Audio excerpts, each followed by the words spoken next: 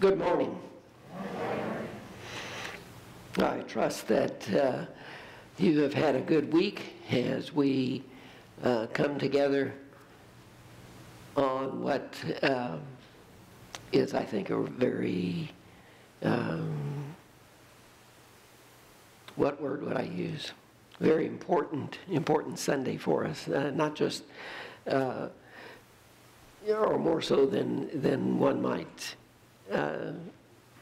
be thinking about. Well, it's in the Easter season, but I don't know if you are aware that this is the first time that those communion candles have been lit outside of a festival service since last March. Not this March, but last March, as we prepare to come to the Lord's table within the context of this morning's service. And in that regard, I'm going to ask Chairman of our Board of Elders to step forward for just a moment to make sure that you understand how this is going to work.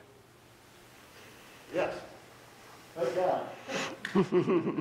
Praise the Lord. How we're going to do this, we'll bring people, this side's going to commune first, and you'll come out to the aisle. There's markers on the aisle, so you just stay that 6 feet apart.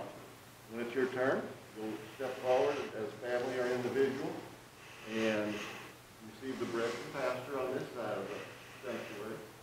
Then you'll move to the other side of the sanctuary where you'll receive the wine from the elder that is serving. That'll be Larry, I think, today. And then you will proceed out. On this side, you'll have to go all the way around and come back in on this side of on the other side of the pew. This side, you'll come out the same way. This side, and that side. Leave your disposables in the little baskets here on the table. You know, the cup and the little wrapper for your bread. Leave that on the table there. So this side, you just have to come out this way and then just go back to this side. Simple. Pretty easy. We'll just try to keep those masks on until you actually get to the communion room, and you can remove them, of course, and then put them back as you go back to your table, to your chair, or pew. Okay? All right. Praise God. Thank you, Bob. So, as I said, very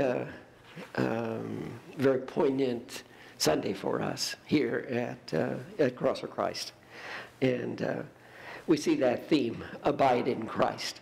You hear that word in Jesus,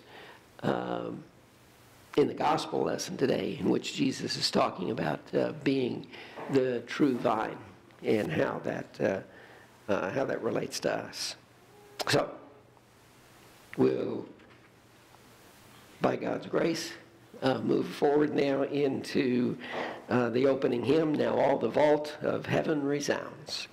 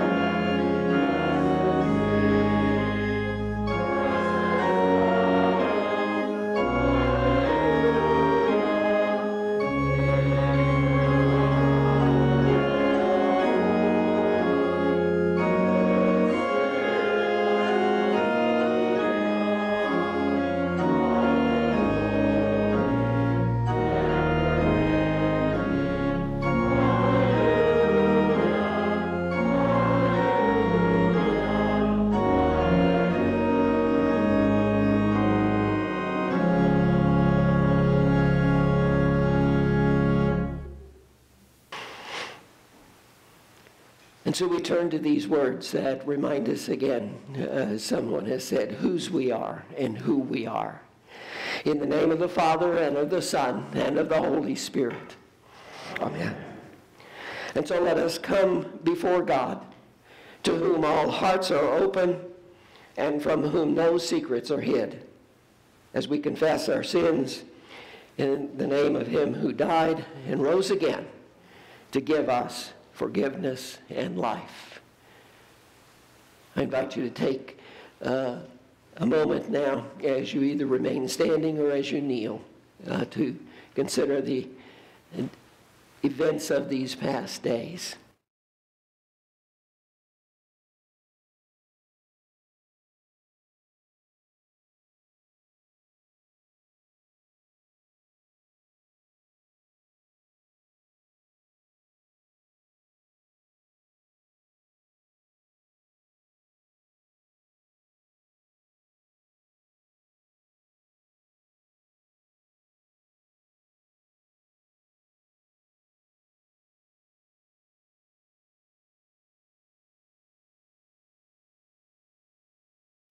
Now, remembering our failings and our failures, our sins, our trespasses, our transgressions, we pray together.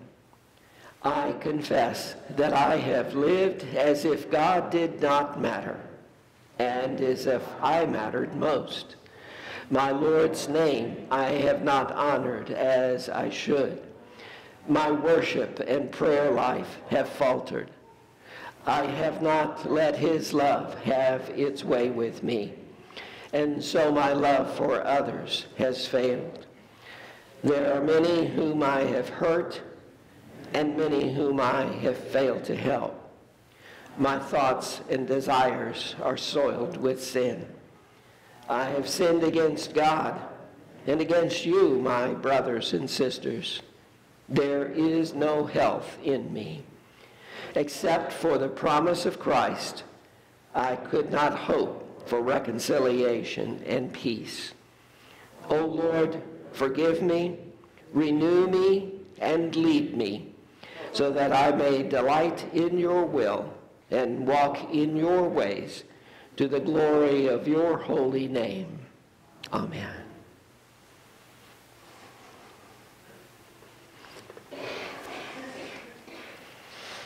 Now receive the forgiveness won for you by his passion, death, and resurrection, by the command of our Lord Jesus Christ as a called and ordained servant of the word. I forgive you all of your sins, in the name of the Father, and of the Son, and of the Holy Spirit. Amen. The Lord be with you. Also. So let us pray.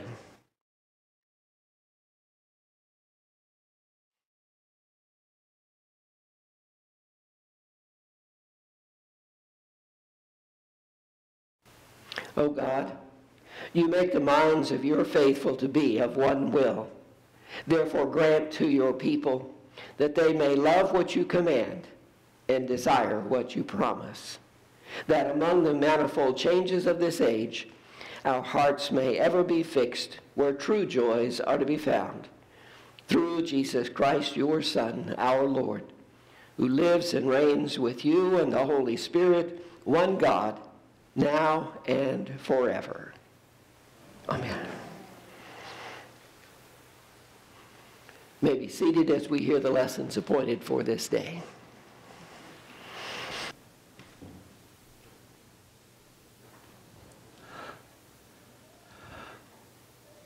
The first reading comes from Acts chapter 8, verse 26 through 40.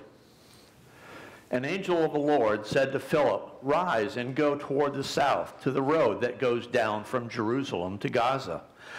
This is a desert place." And he rose and went. And there was an Ethiopian, a eunuch, a court official of Candace, queen of the Ethiopians, who was in charge of all her treasure. He had come to Jerusalem to worship, and was returning seated in his chariot. And he was reading the prophet Isaiah. And the Spirit said to Philip, "Go over and join this chariot." So Philip ran to him and heard him reading Isaiah the prophet and asked, "Do you understand what you are reading?" And he said, "How can I unless someone guides me?" And he invited Philip to come up and sit with him. Now the passage of the scripture that he was reading was this: "Like a sheep he was led to the slaughter, and like a lamb before its shearer is silent, so he opens not his mouth. In his humiliation, justice was denied him. Who can describe his generation? For his life is taken away from the earth." And the eunuch said to Philip, "About whom, I ask you, does the prophet say this? About himself or about someone else?" Then Philip opened his mouth and beginning with this scripture, he told him the good news about Jesus. And as they were going along the road, they came to some water. And the eunuch said, "See, here is water. What prevents me from being baptized?" And he commanded the chariot to stop. And they both went down into the water, Philip and the eunuch, and he baptized him. And when they came up out of the water, the Spirit of the Lord carried Philip away, and the eunuch saw him no more, and went on his way rejoicing. But Philip found himself at Azotus, and as he passed through, he preached the gospel to all the towns until he came to Caesarea. This is the word of the Lord. The epistle lesson comes from 1 John chapter 4, beginning at the first verse. "Beloved, do not believe every spirit, but test the spirits to see whether they are from God, for many false prophets have gone out into the world. By this you know the Spirit of God. Every spirit that confesses that Jesus Christ has come in the flesh is from God, and every spirit that does not confess Jesus is not from God. This is the spirit of the Antichrist, which you heard was coming and now is in the world already. Little children, you are from God and have overcome them, for he who is in you is greater than he who is in the world. They are from the world, therefore they speak from the world, and the world listens to them. We are from God. Whoever knows God listens to us. Whoever is not from God does not listen to us. By this we know the spirit of truth and the spirit of error. Beloved, let us love one another, for love is from God, and whoever loves has been born of God and knows God. Anyone who does not love does not know God, because God is love. In this the love of God was made manifest among us, that God sent his only Son into the world so that we might live through him. In this is love, not that we have loved God, but that he loved us and sent his Son to be the propitiation for our sins. Beloved, if God so loved us, we also ought to love one another. This is the word of the Lord.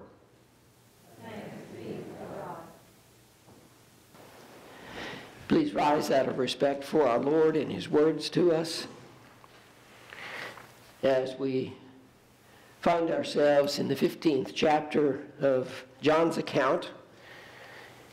We hear again Jesus speaking, talking about what some have called I am statements. From the first verse, I am the true vine, and my Father is the vine dresser.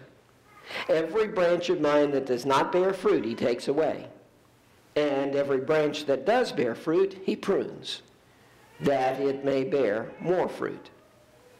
Already you are clean because of the word which I have spoken to you. Abide in me, and I in you. As the branch cannot bear fruit by itself unless it abides in the vine, neither can you unless you abide in me. I am the vine, you are the branches. Whoever abides in me and I in him, he it is that bears much fruit. For apart from me, you can do nothing. If anyone does not abide in me, he is thrown away like a branch and withers. And the branches are gathered, thrown into the fire, and burned. If you abide in me and my words abide in you, ask whatever you will, and it will be done for you. By this my Father is glorified, that you bear much fruit, and so prove to be my disciples. This is the gospel of the Lord. Praise to you, O Christ.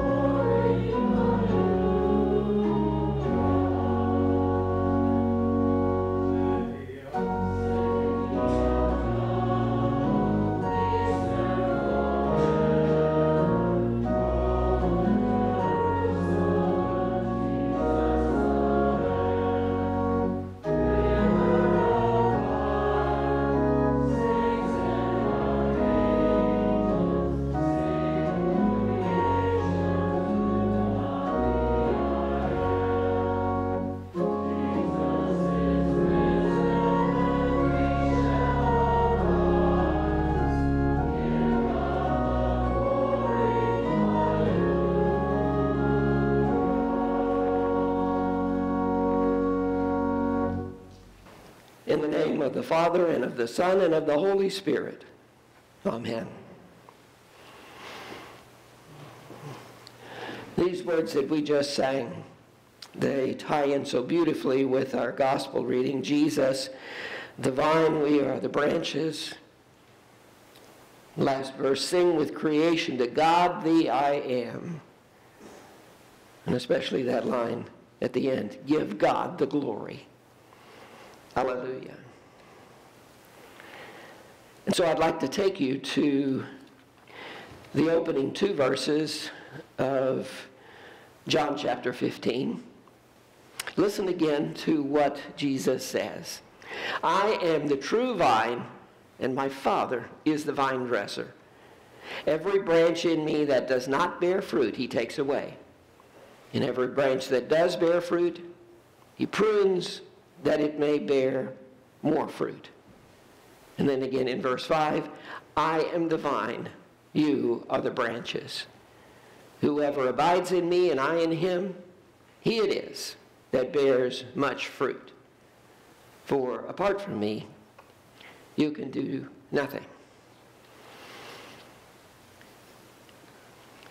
As I was thinking about what theme to put for the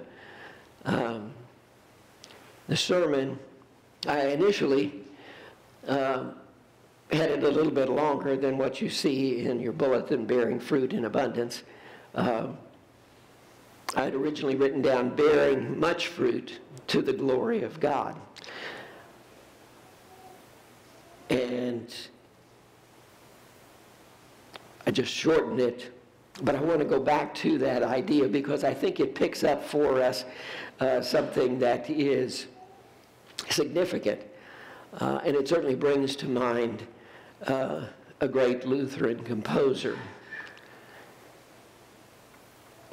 someone that most people who know anything about music know, a man named Johann Sebastian Bach. Born 335 years ago, this past month, in a little town in Germany that was dear to Luther also because he spent much of the enjoyable years of his childhood there. As I said, probably you know that Bach went on to become one of the most influential musical geniuses of all time. He set how would you say it, a level of significance and of beauty and artistry in his music that has perhaps never been equaled. And he's always remembered for those musicologists for something that he put at the end of every one of his 300-plus cantatas, his great works, his hymns, and others. And I guess maybe in a sense he's sort of a trendsetter for our day. Because what he put at the end of all of those compositions is SDG. You know, we live in a time where we have all these acronyms. Some of them from old, right? AM, PM. BC, AD, and now all of these that show up everywhere, LOL and BFF and all the rest, right?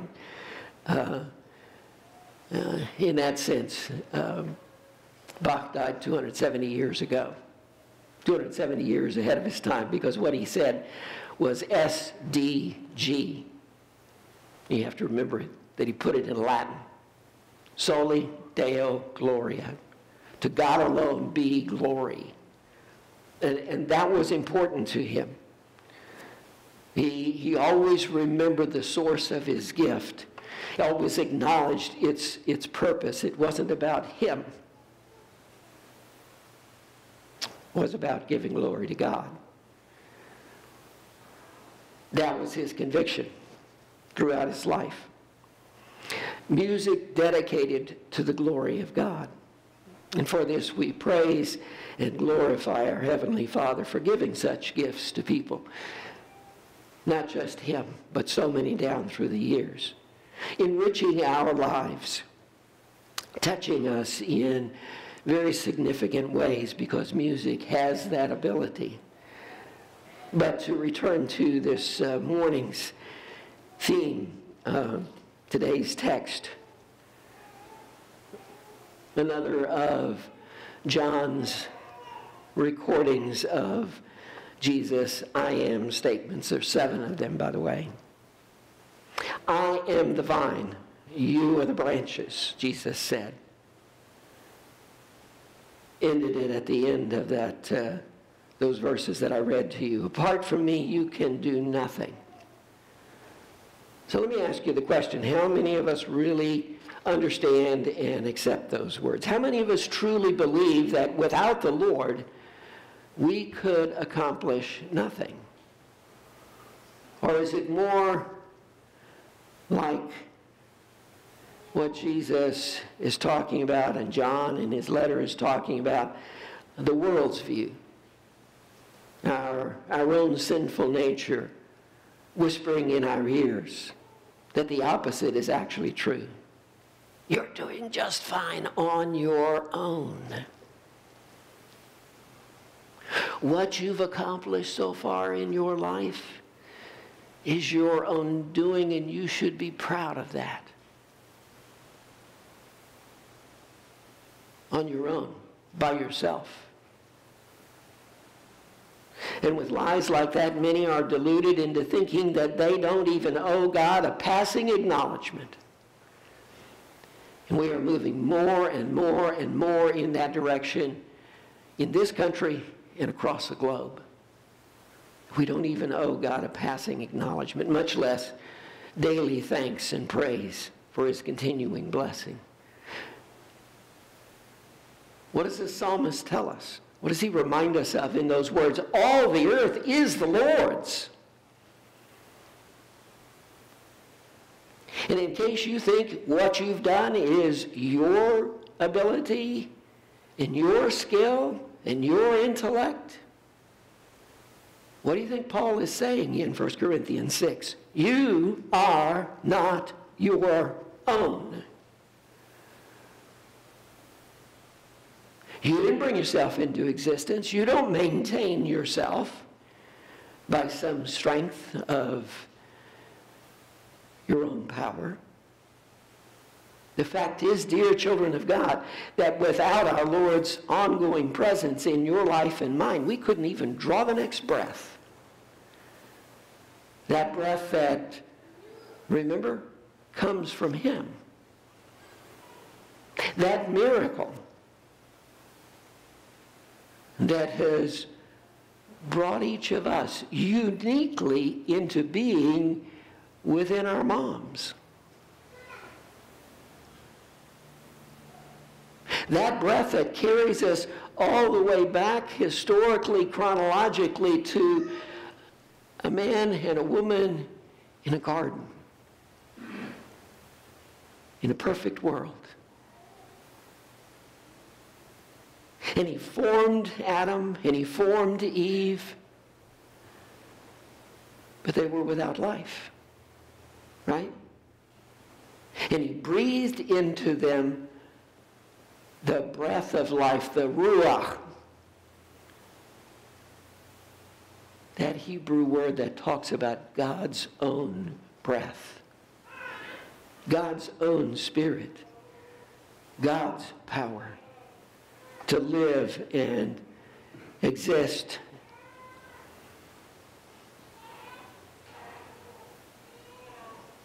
Scripture reminds us, as far as this ongoing nature, remember these words? All things are upheld by the word of his power. Do you stop to think about that ever? All things are upheld by the word of his power? What I hear that saying is that if Almighty God were to remove his sustaining and preserving power, not only you and I, but the entire universe as we know it would vanish. Vanish in an instant. I am the vine, you are the branches. In this rather prolonged metaphor, Jesus is using well-known facts of grape horticulture to present some important truths about discipleship. As far as we know, Jesus was never involved in raising grapes. As far as we know, none of his disciples ever were. Right? We know 4 of them were fishermen. We know one of them was a tax collector. We know a few details. And maybe one of them was involved in the raising of grapes. But he uses that on the evening in which he is going to share with them in bread and wine his own body and blood. Because these words are spoken in the upper room on that day that you and I know as Maundy Thursday. What he's saying is that just as each branch of a grapevine draws its life from the main vine, so all people are sustained by God. And furthermore, you may know that in grape growing, not every branch, maybe you have some grapevines that you check on periodically and look at. But to know that not every branch produces grapes in abundance and needs to be cut back for the good of the vine's potential. Because grapes grow on new growth. They don't grow on the woody stalk down near the roots, but out in that new bright green growth. Whether you're in Germany, whether you're in Italy, whether you're in California, whether you're in New York, wherever. That's true. That's basic to vine tending. And Jesus says his Father is the vine dresser, the one who tends to the vines. And yes, he does bring that word of caution at the end, where he talks about those who don't abide in him, those that do not bear any fruit, gathered up, burned.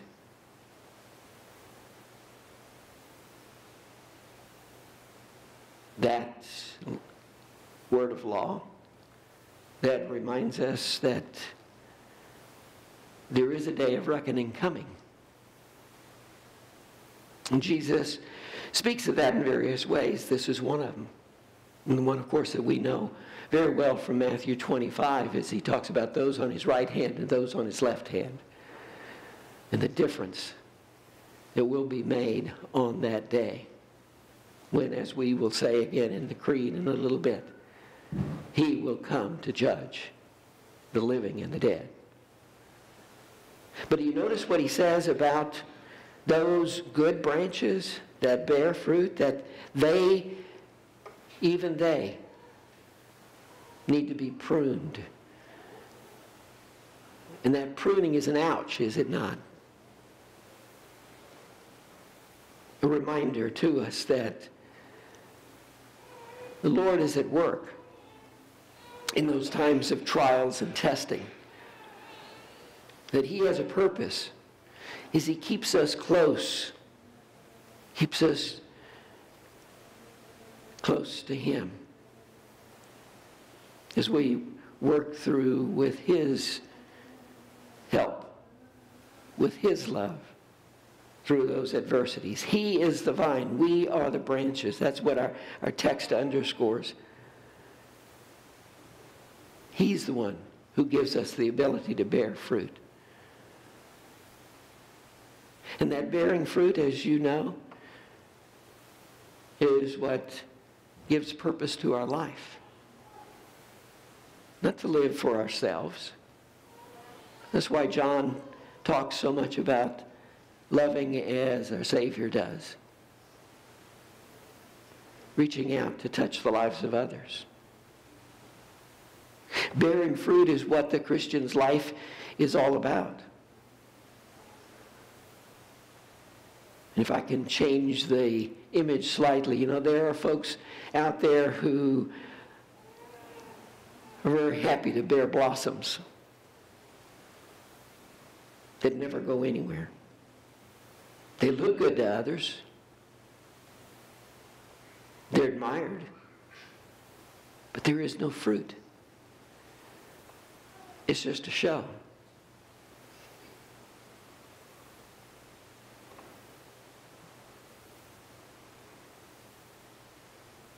You and I,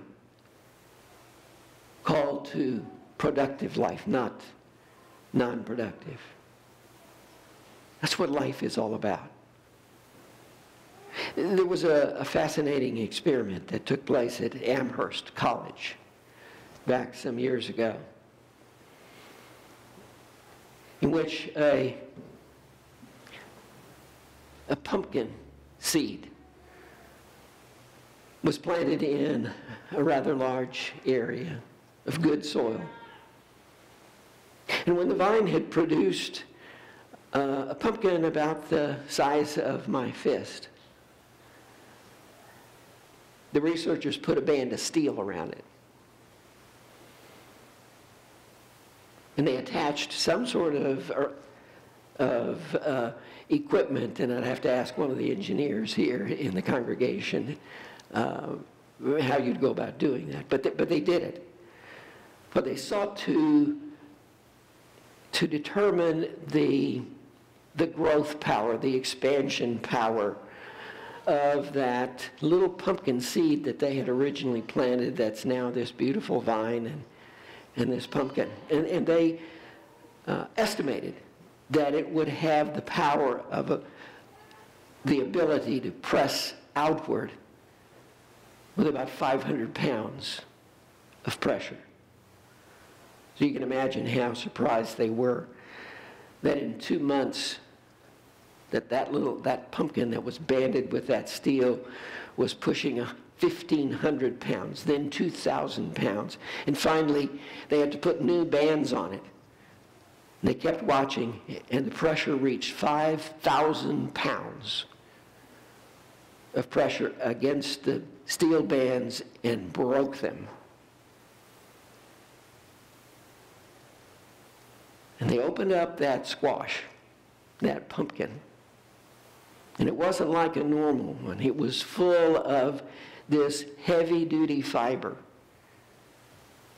that was fighting against those restraints with all of its strength. And then they decided to check something out. They dug up the vine. And that particular vine had extended its roots out over 80,000 square feet. You know how big that is? 80,000 square feet, in which it was drawing sustenance, in which it was bringing that which was necessary to deal with that pressure. I would hate to think that you and I have less determination than a pumpkin in withstanding the pressures that come. Yeah, there's plenty of them in this day and time. And maybe more so than past generations. We have been given minds and bodies and abilities and dreams to struggle against the world, against those powers of darkness, to produce those fruits worthy of branches that are connected to that living vine that is rooted in God's presence, in our Savior's saving work. Brothers and sisters, we search in vain when we look elsewhere than God for the strength and sustenance we so desperately need in these troubling times in which we live. One last quick picture. I recall a cartoon I saw once that showed a man standing at a bar. And you could see on his face it was very serious. He was in a very somber mood. And he was saying to the bartender, little deal at the bottom, "You know, I came in here to drown my troubles, but I think they're learning to swim." How true, right? There are those who will seek what they need from alcohol or from drugs, avoiding the difficulties of life, sitting zombie-eyed in front of a game screen, looking to just other folks who will tell them what they think they need to hear, or maybe philosophy, or maybe some bizarre personal indulgence. But I'm here to tell you that all other avenues then that one marked Christ is a dead-end street.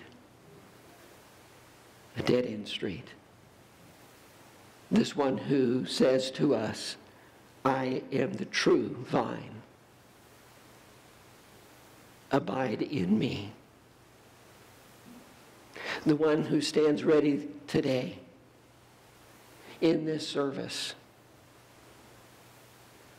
to give us his body and blood and bread and wine. To remind us again that no matter what the circumstances, no matter what our situation, those words that he said as he went back to heaven are as true today as they were back those many centuries. I am with you always. I am with you. I am the way, the truth, and the life. I am the good shepherd, one who cares for his sheep, who watches over us and provides for us and loves us with a power that can never be measured except in a cross with nails through his hands and a spear in his side. Amen.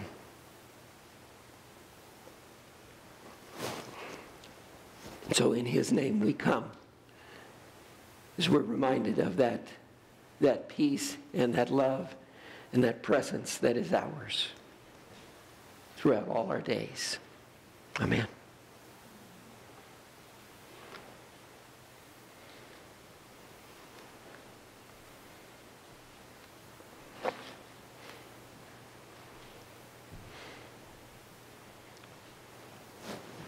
I made reference to these words. Would you join me? Please rise.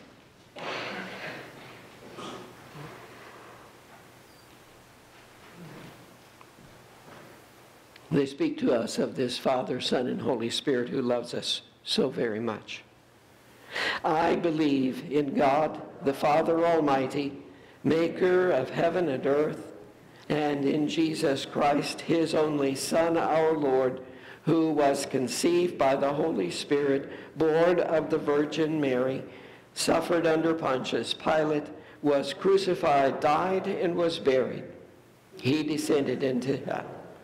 The third day he rose again from the dead. He ascended into heaven and sits at the right hand of God, the Father Almighty. From thence he will come to judge the living and the dead. I believe in the Holy Spirit, the holy Christian church, the communion of saints, the forgiveness of sins, the resurrection of the body, and the life everlasting. Amen. You may be seated.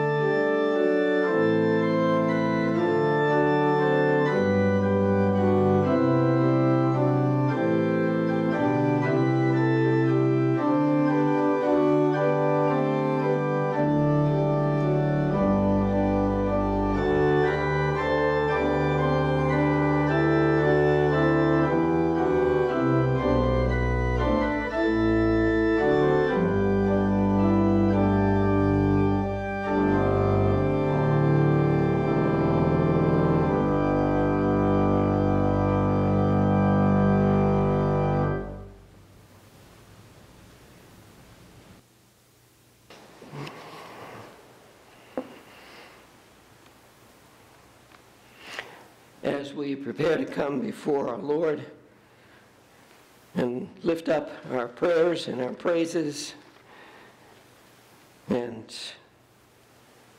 needs of various people, If you've looked in your bulletin, you see that there are families that are grieving. As we lift up the family and friends of Mallory Hoff, his 28-year-old daughter of Rhonda Duncan's best friend. Family and friends of Roberto Gonzalez, a co-worker of Dave Murray. Family and friends of Virginia Ralston, this aunt of Jamie Mofsky. Family and friends of David Chadwick, Don Lee's cousin over in England. And to those, I would add two other families.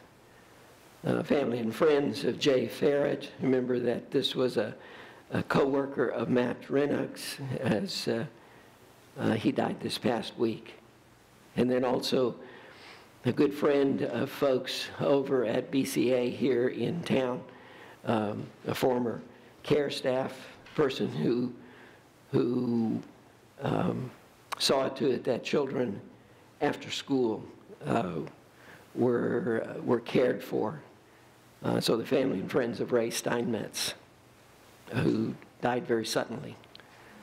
And I know that you have others, acquaintances, neighbors, family, friends. As we lift them up under those same circumstances, but you also see others that are in need of God's ongoing strength and healing and care. Jamie Jones, this very good friend of my daughter Rebecca, as this baby has come so very early, and both of them are still in the hospital. Please remember her and her daughter. Eric Land, Zach's father, as he was hospitalized with double pneumonia. He is now out as of a couple of days ago, and so we praise the Lord for that. You see Shelley's friend Adam Handley, as is sometimes the case with folks that have had COVID, that those complications continue on. Kathy Brackenhoff, Byron's sister-in-law, now told of continued spread of the tumors. Judy Delaney, Joni Renhack's neighbor, injured in a fall. And you know that we have been having Reverend Jim Bannock, whom I know, PAL's director for these past several years, has been in the hospital there in St. Louis for some weeks, and he's finally home. But the word that came out is that he is, what's the expression, weak as a kitten, whatever that means. We also have several others to remember. Irma Pinkerton, such a faithful member in our church. She is not doing well at all. Word from her daughter-in-law is that cancer has returned with a vengeance. So please keep Irma in your prayers. Also, Faith Evans, it's a daughter of Lily Thorson. She's scheduled for knee replacement this coming Thursday. And Mike's mom, talked with Mike Witherby, talked with him before the service. His mom has been placed in the hospital with pneumonia complications. You see others that we continue to lift up, Tammy Alexander and Pat Bashanis and Bernie Brackenhoff and Tracy Smith and Helen Veldman. And we give thanks that Beverly Gilbert is, has been moved back into Morning Point up in Hickson. And as I said, I know that there are others of you that you would lift up. And so we have this opportunity now to remember them in prayer. I would invite you to kneel or to stand as we turn to the prayer of the church.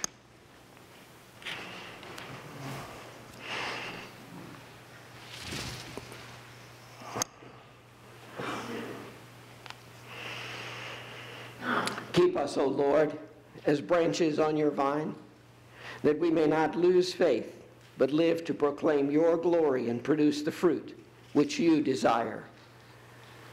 Bless your church with courage and conviction. Be with all pastors and leaders of the church. Bring to completion all that we begin in your name. Let your love shine through us to the world around us, that others may come to know your Son by our witness. Give power to our words of witness and transform us so that our deeds may testify to your love in Christ. Be with those we've already named today and these that we bring to you in the silence of our hearts and minds.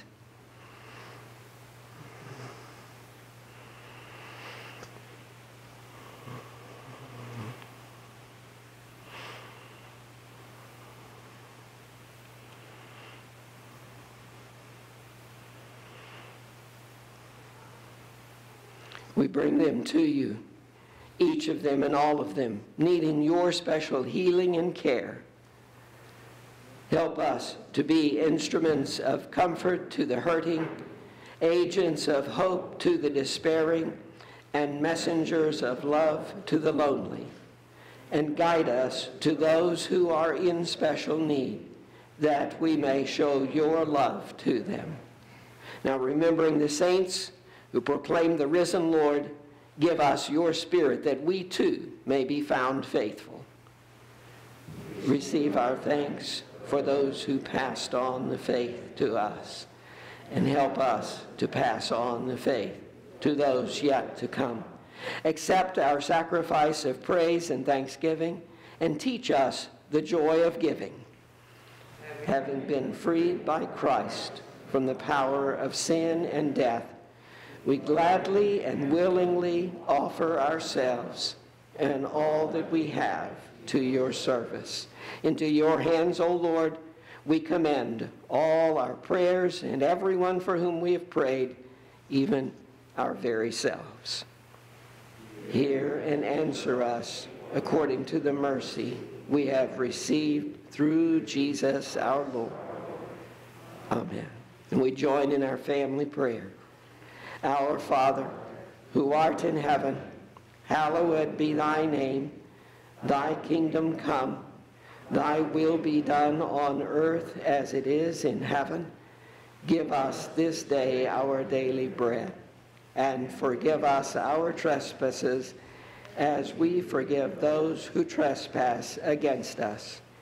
And lead us not into temptation, but deliver us from evil.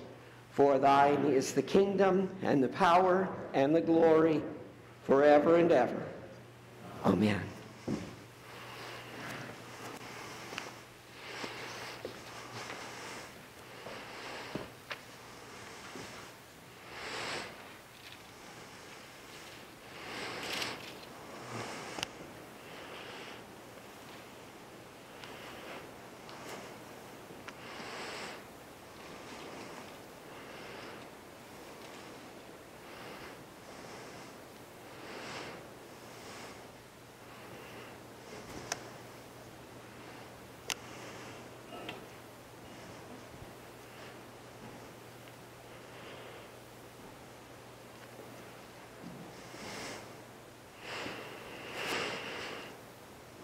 We pray.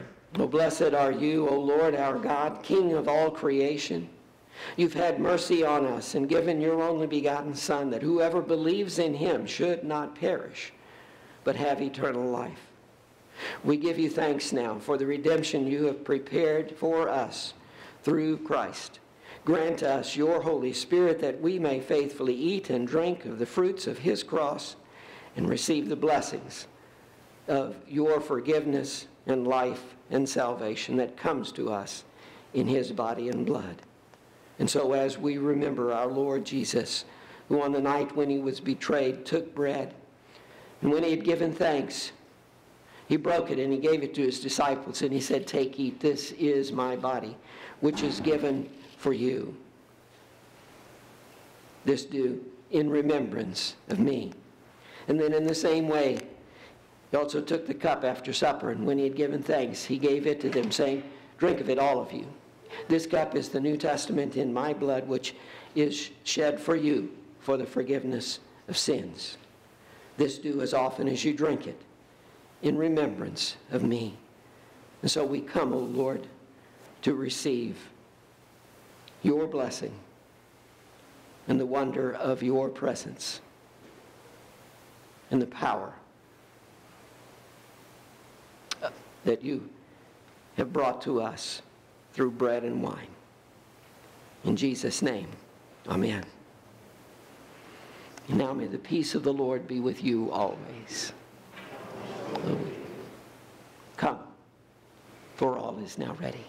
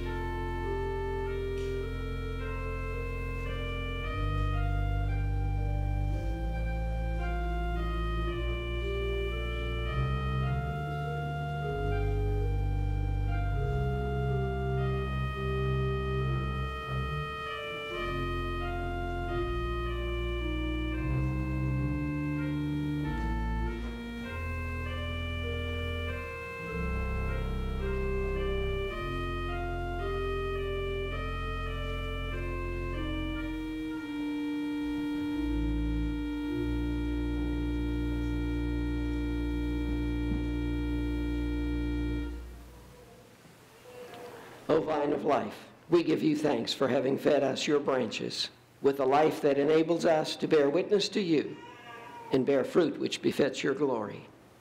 Guard and keep us, that we may not fall away from you, the vine, but remain in your love and in the power of your life.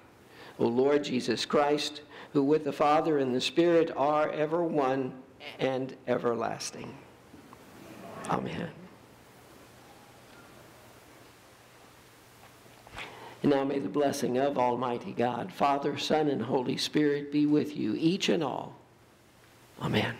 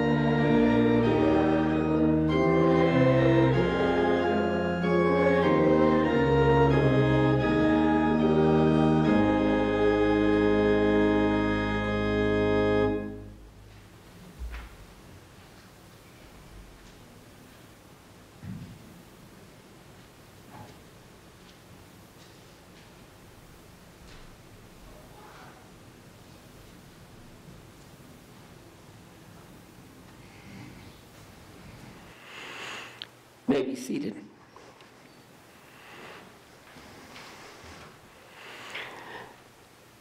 What a joyous day to again be receiving our Lord's body and blood here in the service with all our brothers and sisters as we look forward to things returning to normal and our lives moving onward into whatever that new normal is. Quick reminder about some things coming further down the road. Sunday school and junior Bible class set to start up at the beginning of June. And so we look forward to that. You see items of the schedule. You see a thank you also on behalf of the Synod as that money for the Here I Stand gathering has been sent on to St. Louis. I don't know of anything else to especially call attention to. We will be picking up with Bible class in about, at 10:30, so in about a little over 10 minutes. Again, great to have all of you here, to be able to look out and see familiar faces, and at least for the time being, maybe your favorite spot in the church is one of those that's been marked off, but we look forward to the time when, because everybody has their favorite spots, right? And we'll find that happening here before too long. May God go with you, and may you be a blessing to the folks around you this week.